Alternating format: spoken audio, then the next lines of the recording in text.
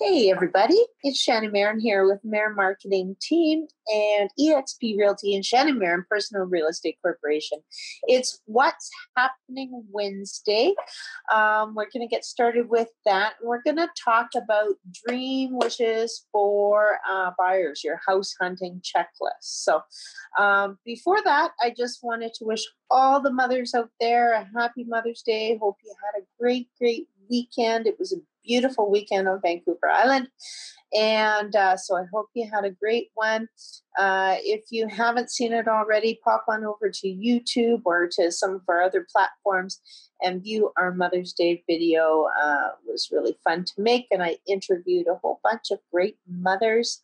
So anyways, yeah, just wanted to talk to the buyers about getting ready to purchase your home, whether it's your first home, a second or third, it doesn't matter. There's certain things that you really need to keep in mind when you're going out there to house hunt. On Vancouver Island, Campbell River especially, we are still in a very limited inventory that we're working with here. So, you go to the bank and they tell you that you're pre-approved for this much, and you think, oh, this is going to be great. I'm going to go out there and I'm going to look at a dozen homes and be able to pick the one that I want. Really not the case. Right now, I'm going out with buyers, and there might be one, two, maybe three of what they're looking for to pick from. So it really does help if you know exactly what it is that you're looking for. And the best way to do that is go through a house hunting checklist. I can provide you with a copy of ours. And just go through each and every item in the home, things that are important to you, and list them all out.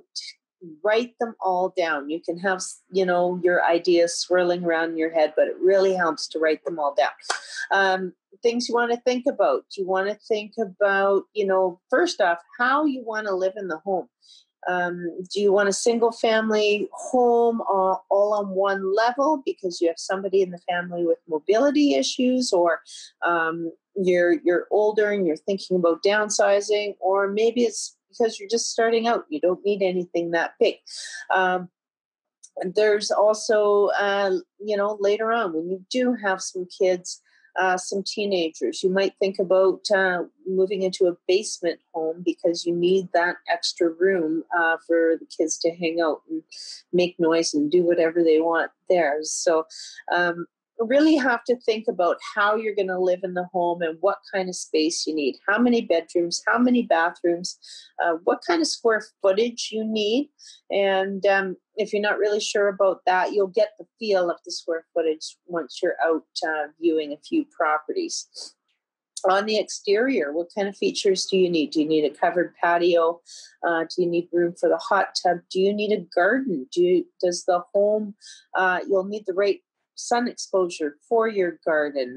All of those kinds of things are really important too.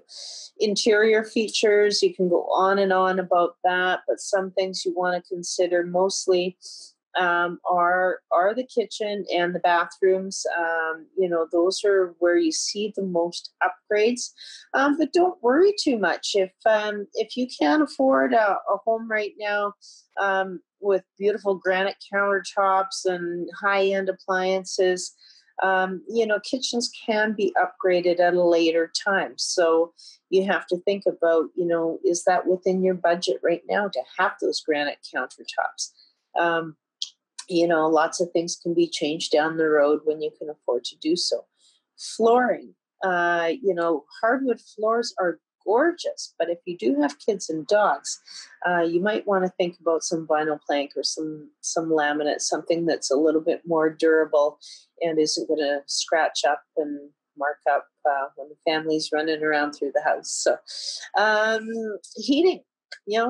Are you a big wood stove fan? Are you dedicated to having a heat pump, or is gas the way to go for you?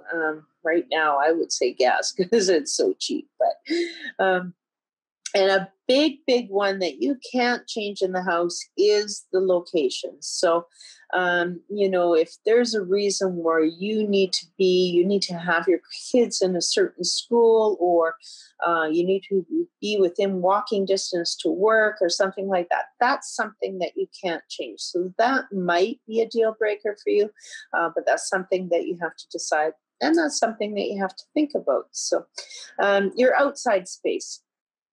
Do you need privacy? Are you looking for something semi-rural, or are you happy in a subdivision?